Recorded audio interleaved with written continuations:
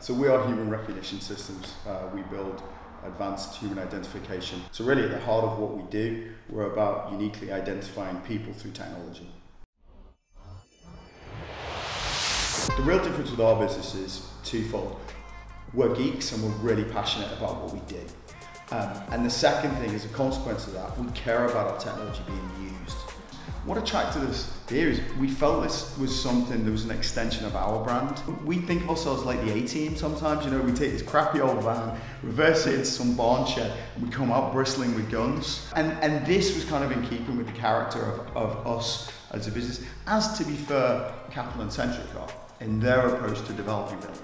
I suppose my favourite aspect of this building is it's unconventional in every way. You know, it's got concrete in places you don't want concrete. It's got some weird colours. It's a contradiction in terms. I love the name of it, The Bunker. And to boot, it's on 25 Innovation Boulevard, which I didn't know at the time, but that's a pretty cool address.